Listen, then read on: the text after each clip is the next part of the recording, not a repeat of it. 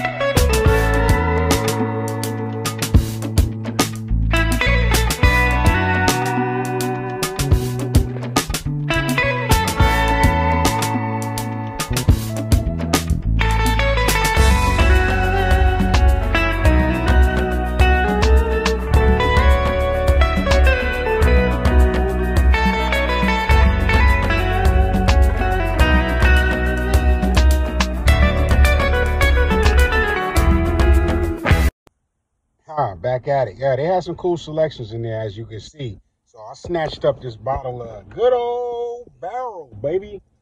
I got me the seagrass barrel.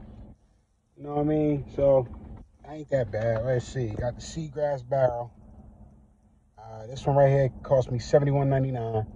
I hear a lot of good things about this. This one right here is sitting in it's the rye whiskey finish in the Martinique rum, Mandarin, and apricot brandy barrels. I don't know, read it yourself.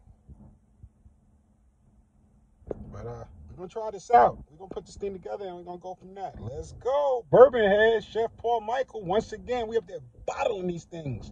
We bottling these bottles.